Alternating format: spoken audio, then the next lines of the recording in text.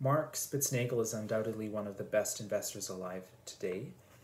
At the beginning of 2020, the S&P 500 lost 32% of its value because of the pandemic, but Mark Spitznagel's investment firm, Universa Investments, grew by 4,144%.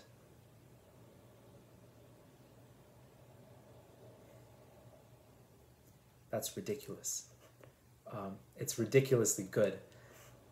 Anyone who hears that will also want to know how he and his hedge fund can perform so well in a time that is so unstable.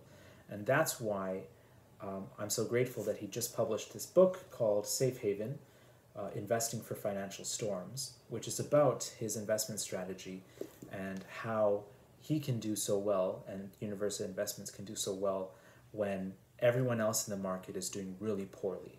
So that's why I want to read through this book and understand it so that I can apply it to my own finances and make big returns during downtimes.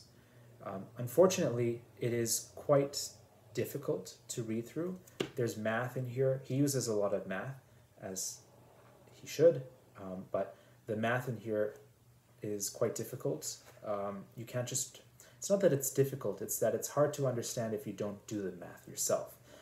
So I haven't used the math, like the logs and the graphing and all of that Spitznagel mentions in this book since I was in high school, and I graduated in 2016, so 5 years ago. So what I thought I would do, and the other issue is that I still don't understand why he's using the figures that he is and why he's using the math that he is. And so I figured what I would do is work through the math in videos on my iPad and then upload them onto YouTube so that the many other people who are looking at Safe Haven and looking at secondary content who are smarter than me can respond to the questions and issues that I have with the math in Safe Haven and hopefully clarify some of the ideas in Safe Haven. So I'm outsourcing my stupidity to be fixed. So yep, and if you also don't understand the math very well, then hopefully by watching the videos that I make, you will better understand what Spitznagel is doing and how you can apply the math to your own financial portfolio. The reason I want to learn this learn the math in Safe Haven other than to make 4,000% returns is because I am a crypto investor. And you know, in crypto you have shitcoins that'll increase in value by 14 million% over the course of 14 months, like Dogecoin.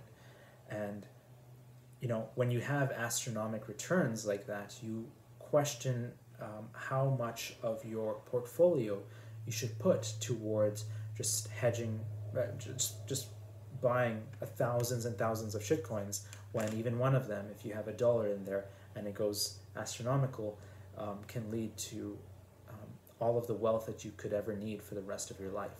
So the second reason I'm reading this book is because I want to figure out how I should be balancing my crypto portfolio. This is of course ironic because Spitznagel says that Bitcoin, the safest cryptocurrency, I guess you could say, of all of them all, is not a safe haven, according to Spitznagel. So, but, you know, I'm going to take the chance anyways and do it nonetheless. So what I'll do after I read through this entire book is set myself up a little challenge. I'm going to take $1,000 and I'm going to try and turn it into $1 million. I'm going to use the math in Safe Haven to try and see the quickest way and the safest way that I can turn that $1,000 into $1 million using cryptocurrencies. So that'll be a fun little project to do at the end of this book, and I hope that you will join me for it all. I hope that you find the videos that I'll make of the math clarifying and correct, and if you understand the math better than I do, I hope that you will actually correct any misconceptions that I understand, and I hope that you enjoy the cryptocurrency stuff as well after we finish the math. Thanks.